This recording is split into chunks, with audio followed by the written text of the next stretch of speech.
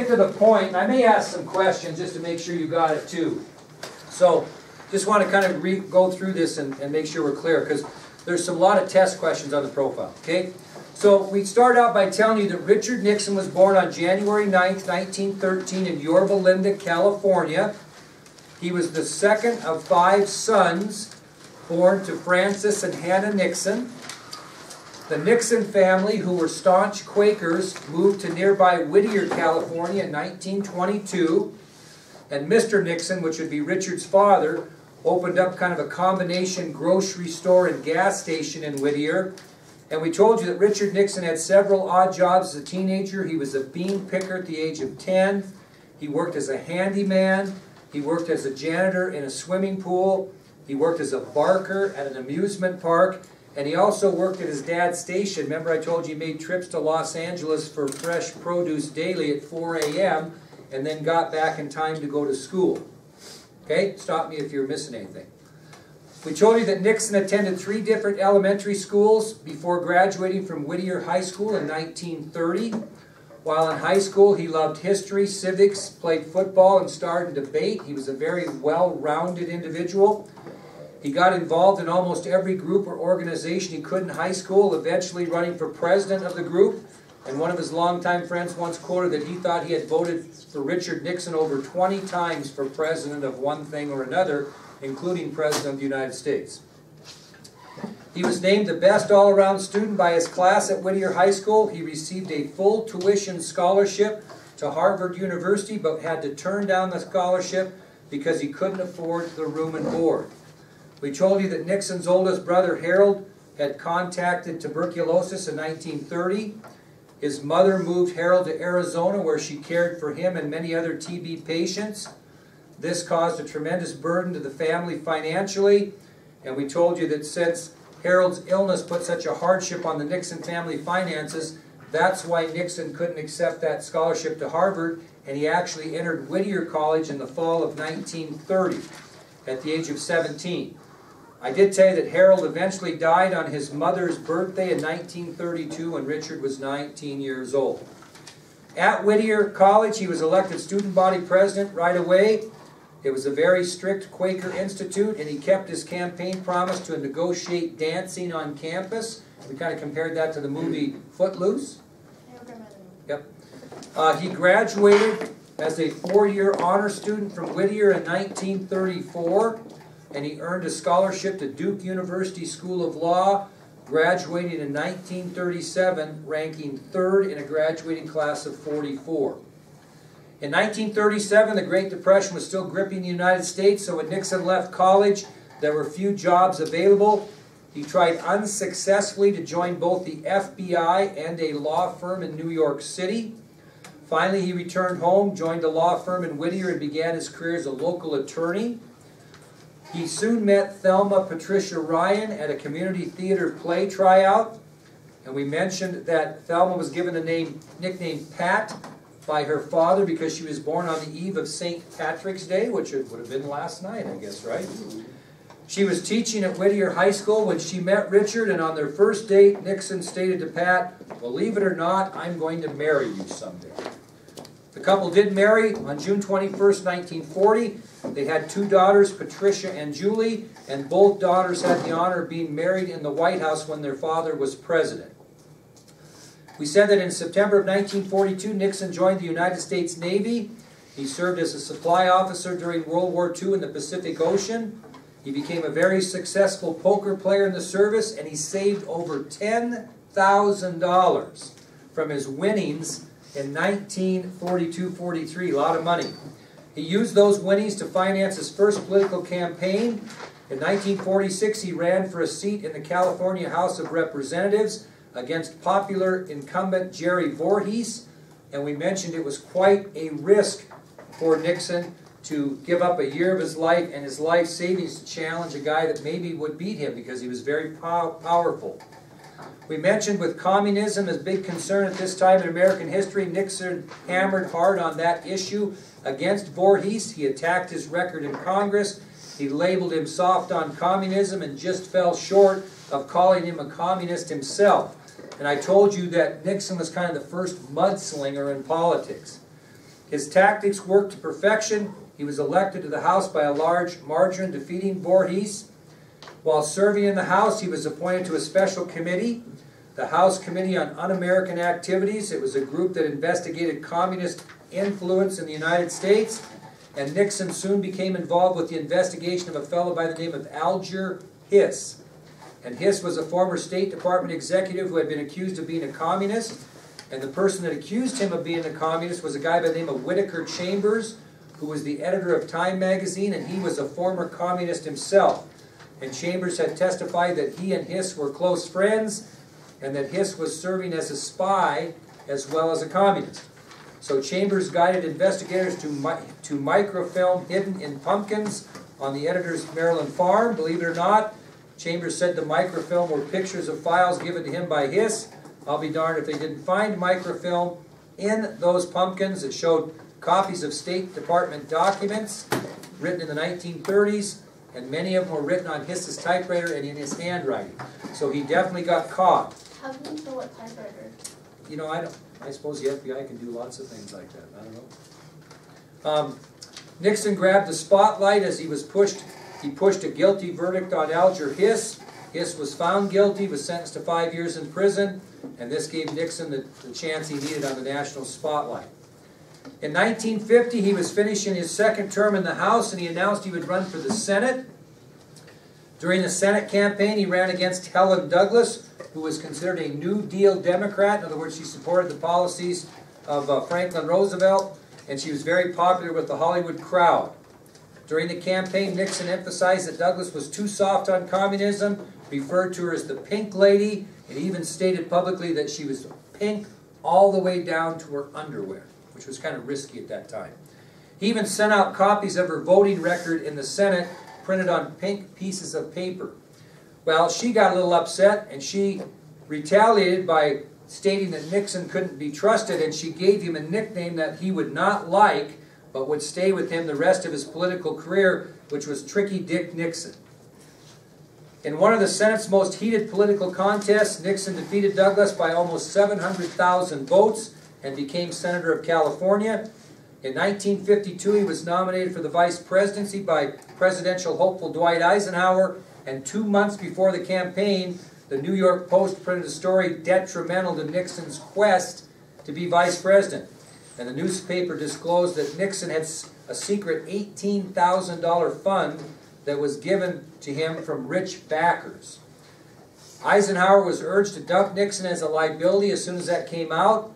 Instead, Eisenhower arranged for television time so that Nixon could explain the accusations, and Nixon spoke on national television about the accusations and laid out his personal finances to the nation, which embarrassed his wife, Pat, tremendously.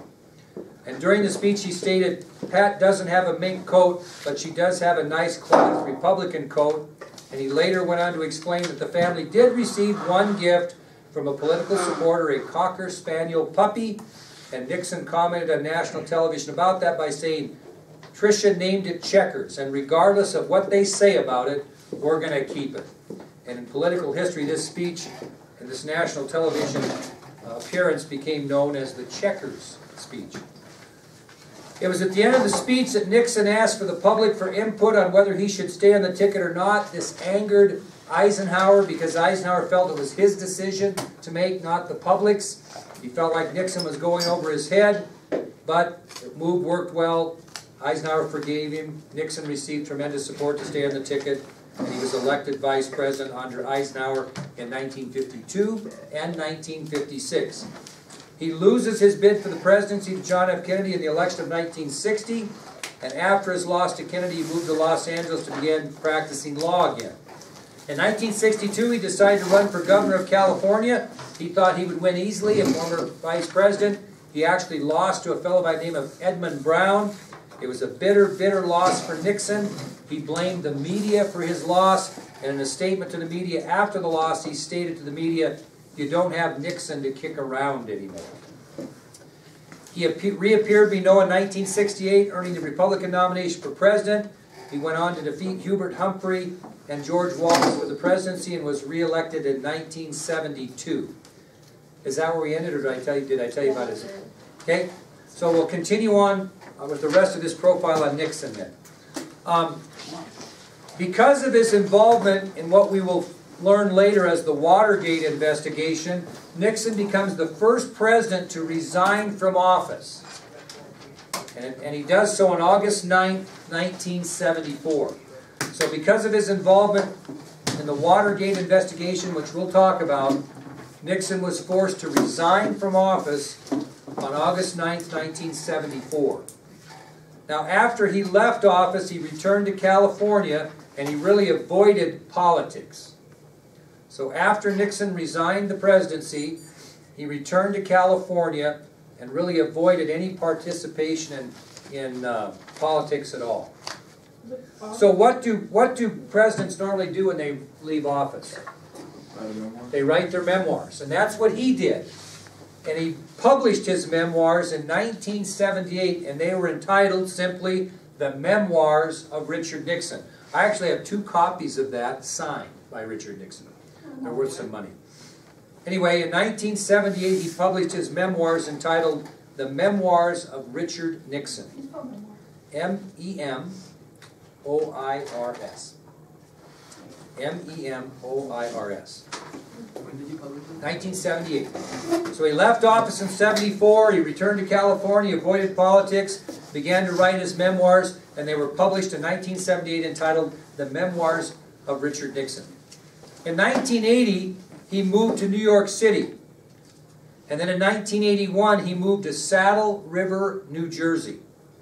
So in 1980, Nixon moved from California to New York City. And then in 1981, he moved to Saddle River, New Jersey. What else was he working on besides his memoirs with some help of supporters during this time from 1974 till he moved to Saddle River, New Jersey? What else were they trying to figure out? What do most presidents get?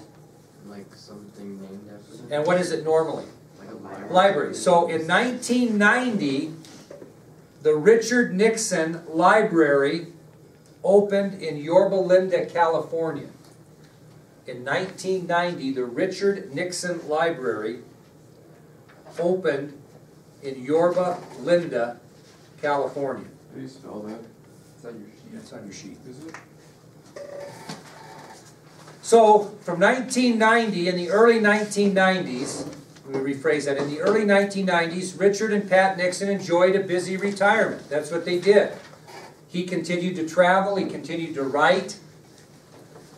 In the early 1990s, Richard and Pat were just enjoying themselves, having a busy retirement. Unfortunately, in June of 1993, Nixon's wife of 53 years died of lung cancer. So in June of 1993, Nixon's wife, Pat, they had been married 53 years, died of lung cancer. How old is she? Oh boy, 53 years, I don't know how old she was. Well, she was in her 70s. But anyway, she was buried at the Richard Nixon Library. Both Richard Nixon and Pat Nixon are buried at a burial spot at the library in Yorba Linda.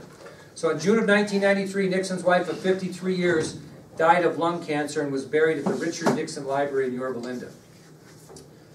For the next 10 months after her death, Nixon kept up a full schedule, including a famous trip to the Soviet Union in March of 1994. And you'll understand later why that was so famous. So for the next 10 months after Pat's death, Nixon kept up a full schedule. And in March of 1994, he made a very famous trip to the Soviet Union.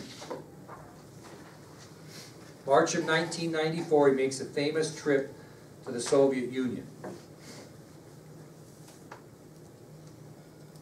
A month later, on April 22nd, 1994, a month after his trip to the Soviet Union, on April 22nd, 1994, Richard Nixon died in a New York hospital from a major stroke at the age of 81.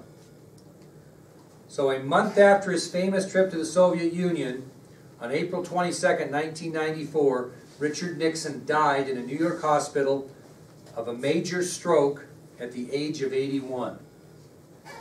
How old was he when he ran for president?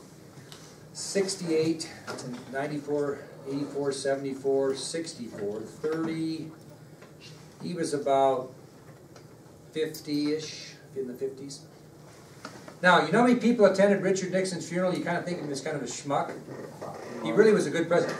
Over 40,000 people attended his funeral, including 4 former presidents and 1 president.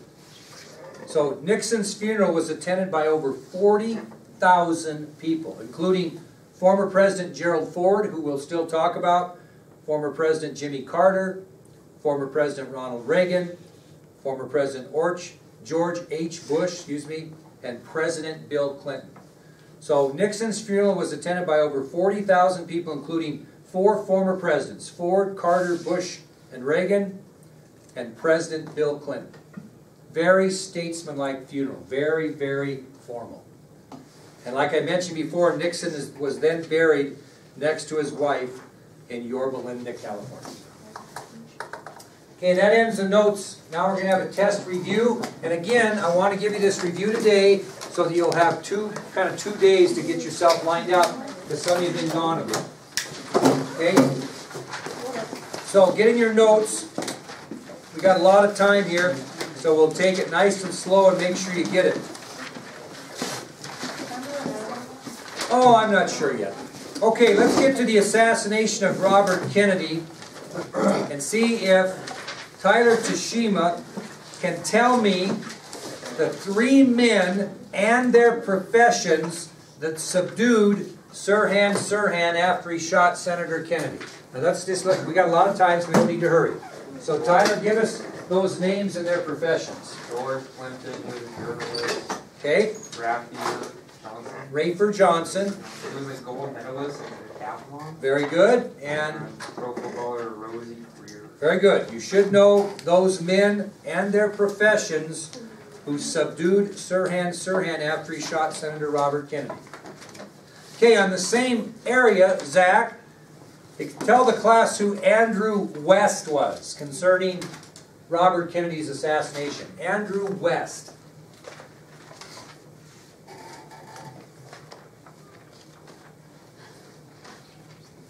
Don't know. Don't know? Brittany? He was the one who recorded the scuffle after the assassination on his audio tape, I believe. Okay, and what was he? Do you remember? I don't remember. Anybody know what he was? He was a reporter, yes, very good. Hit the scuffle audio, he had an audio recording of the scuffle following Kennedy's assassination. Okay, no one had a video, but he had an audio. Okay, he was a reporter who had an audio recording of the scuffle and the aftermath of Robert Kennedy's assassination. Where is that in Okay, Miss Butterfield, give me one of the 3 major campaign issues in the election of 1968. One of the 3 major campaign issues in the election of 1968.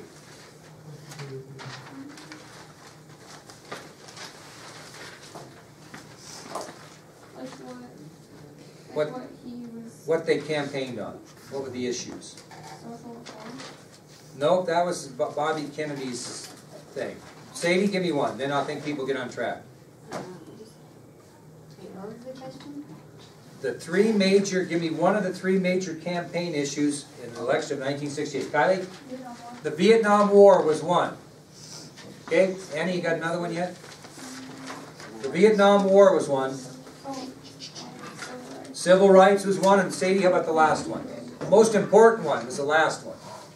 Violence and disorder. Violence and disorder.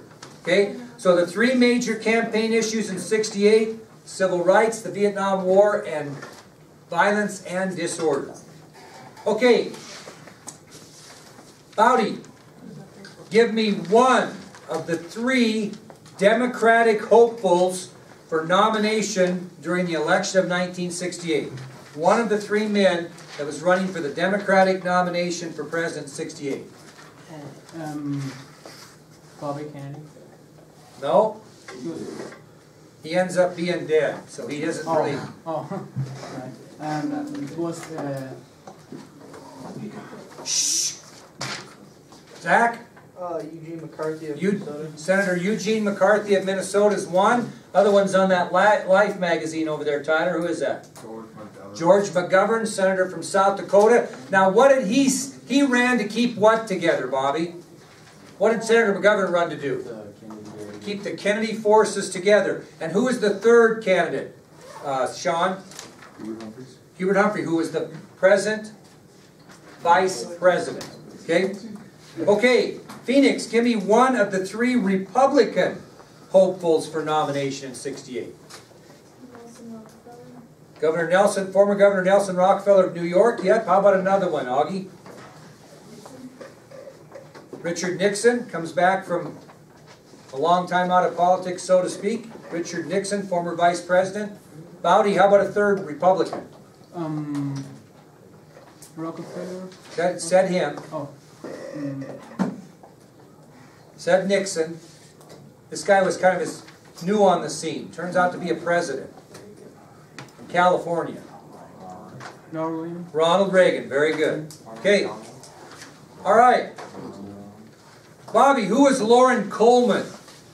And what did he have to do with the Kennedy assassination, the Bobby Kennedy assassination? Who was Loren Coleman?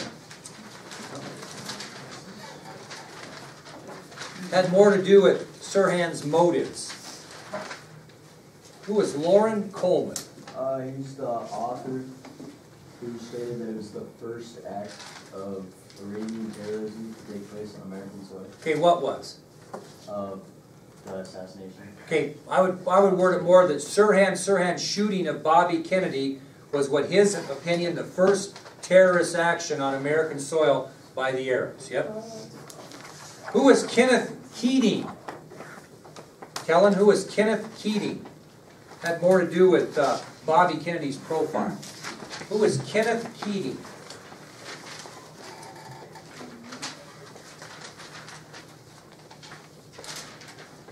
Kenneth Keating, Bobby Kennedy's profile. Who Bobby ran against when he wanted to become a senator of New York. He's the man that Bobby Kennedy ran against and defeated for the senatorial position or senatorial seat in New York. He was an incumbent, very popular, and Bobby Kennedy defeated Kenneth Keating in the senatorial race of New York. Okay, now I need a good explanation here, and Carly, I think you're just the gal to give it to us. What was what was George Wallace's political philosophy for the election of 1968? What was his political philosophy? How did he think he could win the election? What was the political philosophy for victory in the election of 1968 from the perspective of Governor George Wallace of Alabama? Was he the one that thought he'd get it in the House? Okay, explain that process. You're right. I did not write it down, but he... Okay, you're going to have to know this, so let's talk about this. Carly is right. He thought he could win in the House. But how do you get to the House, Blake? There's like no winner of the electoral votes. Okay, and what's that mean? No one gets what of the electoral votes? 2/3. 2/3 majority. If no one gets 2/3 majority in the electoral college in a presidential election, then it goes to the House, and the House decides the new president. They vote.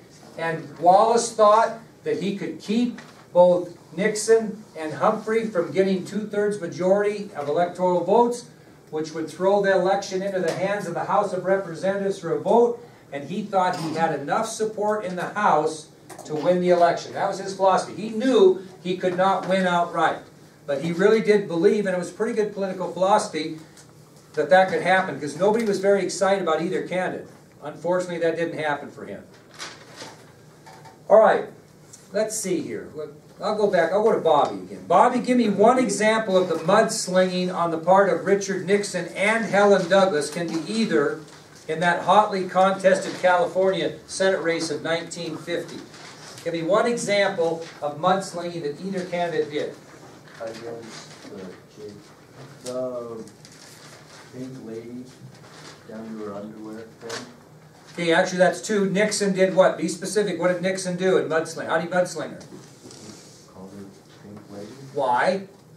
'Cause she's soft on comedy. Very good. How about that other one? Give me that other one you said. He also said publicly what? That she was pink to her underwear. Right down to her underwear.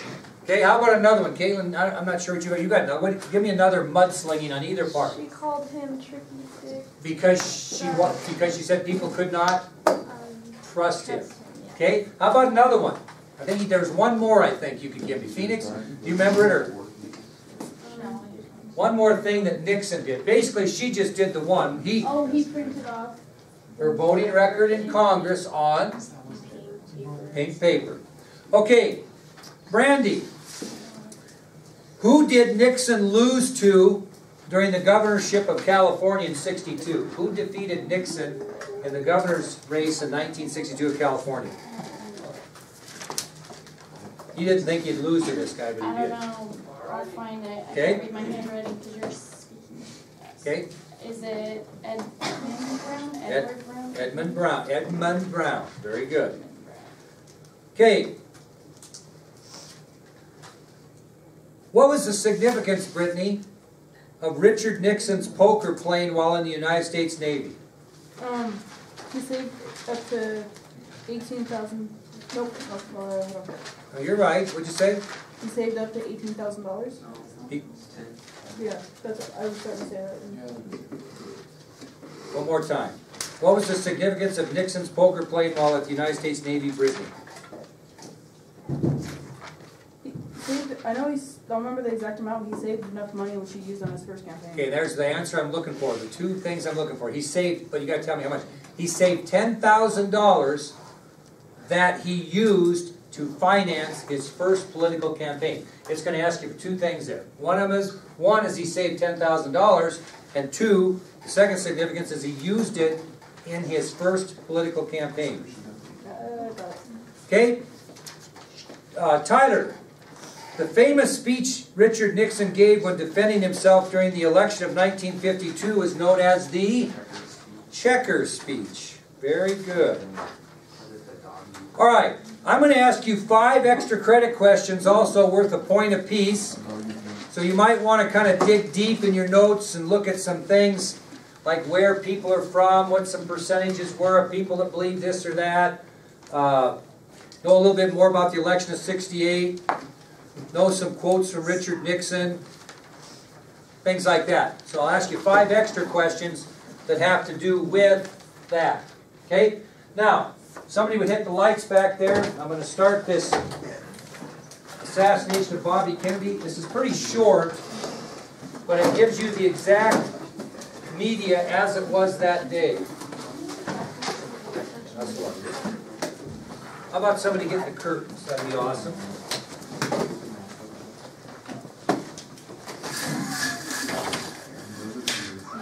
Now there could be questions on the test, just so you know, off of this video. So be paying attention. Or there could be questions of extra credit or both off of this video.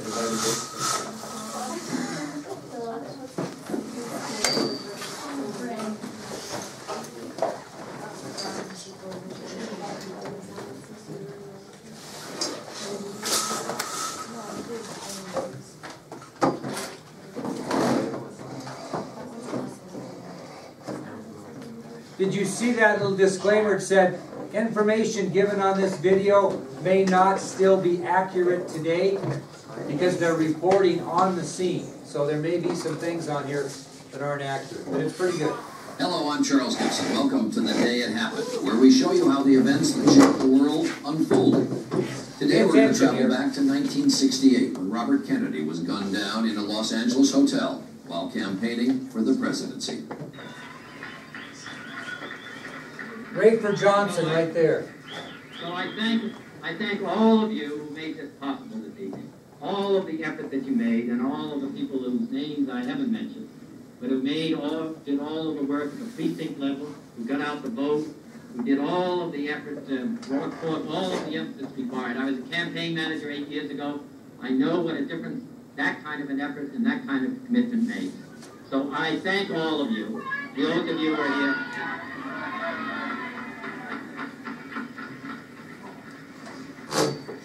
Mayor, Yorty has just sent me a message that we've been here too long already. Did Bobby have some wit?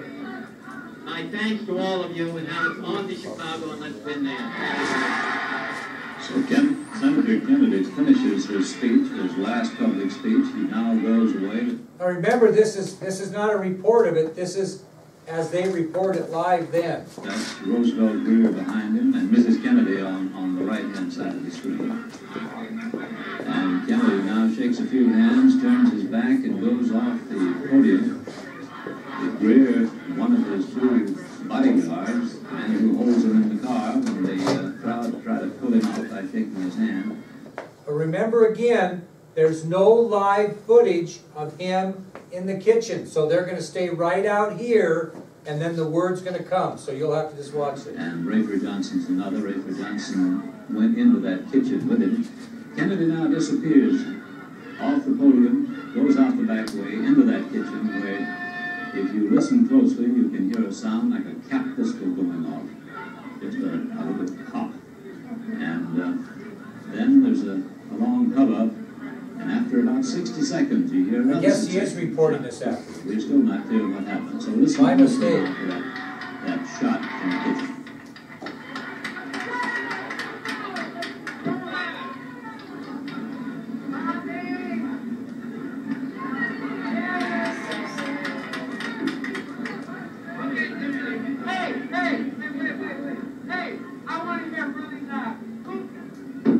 That was the first shot.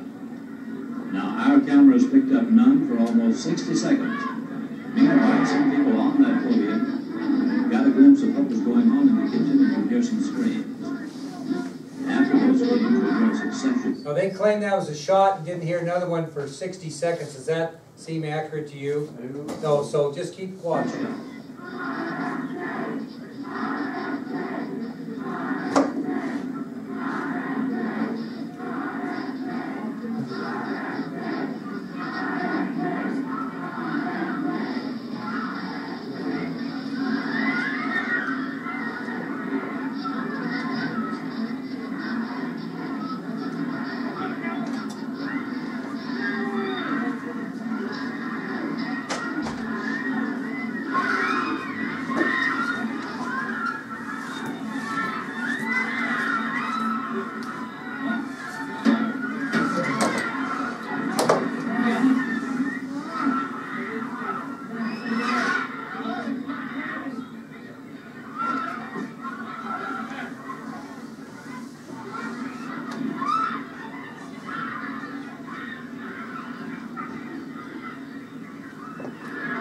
See the guy up there? Look at this guy.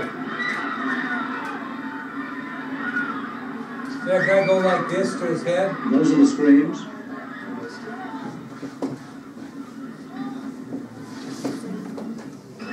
Watch this guy right here. Watch this guy.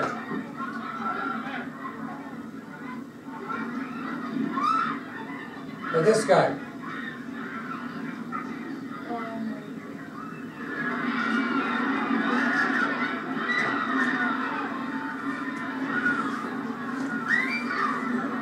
Those are the screams.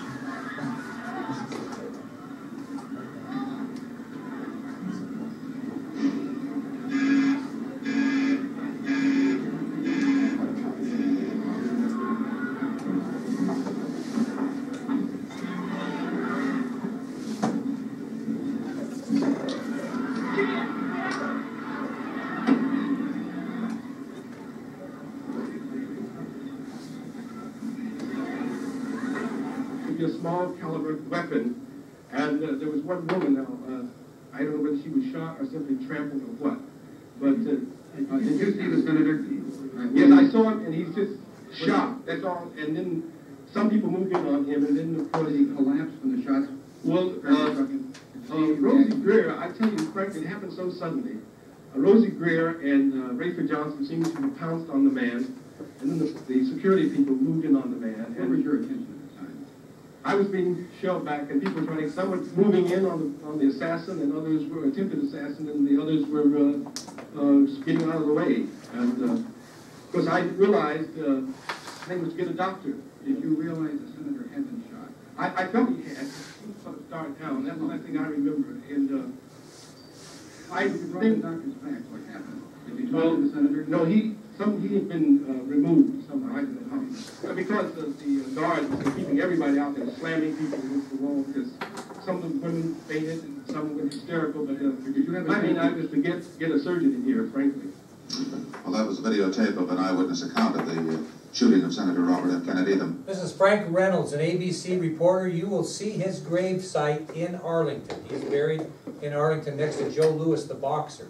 And just kind of keep that in mind when we get there. You'll see his man referred to there, the suspected assailant, is in custody. He may have been shouting at the time of the actual shooting, but apparently the police say he had made no statement as yet. The attention, of course, is centered right now on the Good Samaritan Hospital in Los Angeles. And let's go there now to Bob Clark. We have been waiting outside the hospital of the Good Samaritan now for over 3 hours. And apparently Senator Kennedy has been on the operating table for more than 2 hours. The last medical bulletin we received on his condition was over 2 hours ago, just a few minutes before he was scheduled to go into the operating room. We were told at that time that a team of a half-dozen neurosurgeons would operate on the senator. He was unconscious. His condition was described then as very critical. The operation was to remove the small caliber bullet that lodged in the senator's brain after entering his right mastoid bone. We have received no further word from anyone inside the hospital since that time. There are something like 75 or 100 reporters and photographers gathered across the street from the hospital. As you can see, a cordon of police standing guard at the hospital door. A number of the Kennedy aides are inside the hospital, including his press secretary, Frank Mankiewicz, who gave us that last medical bulletin.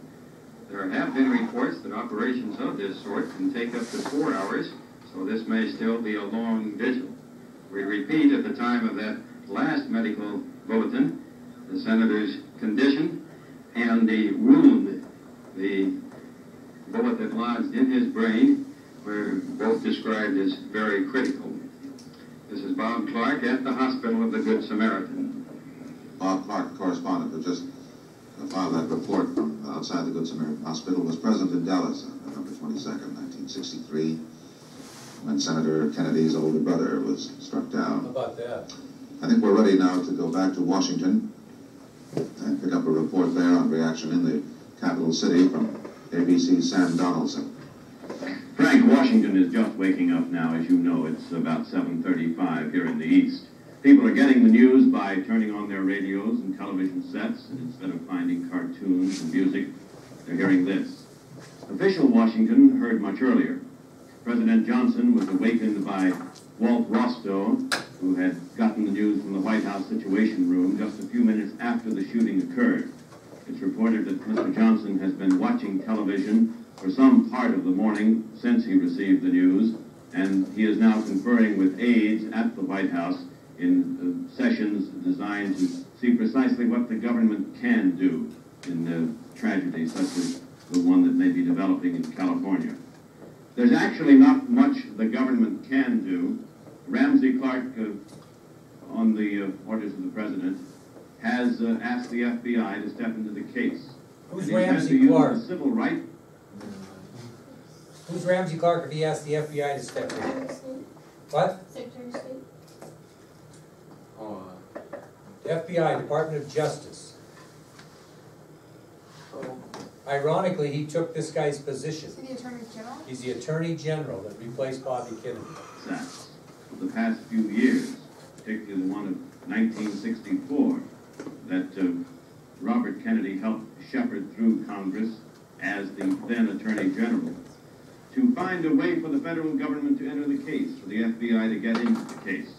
Because, as you know, an assassination attempt, an act of violence in one of the states, is not a federal crime. It is only a state crime. But on the strength of the Civil Rights Act, the FBI has now been dispatched to investigate the assassination attempt of Senator Kennedy. See, I'm having a hard time picking that up. What they're saying is that because Bobby Kennedy was killed in a state, it's not a federal crime. Because he's not a federal employee of Washington, D.C. He's a senator. But they're using the Civil Rights Act of 1964 to enlist the help of the FBI. Just I have to look into that. I can't figure out what the Civil Rights Act of 64 would have to do with that. But anyway, that's what he's saying there. Okay? All right, we're going to stop there. We'll finish this tomorrow. If you girls that were gone to state cheerleading have some questions about all those notes on the profile, I'd be happy to help you sometime when you come in, whatever. Somebody hit the lights there.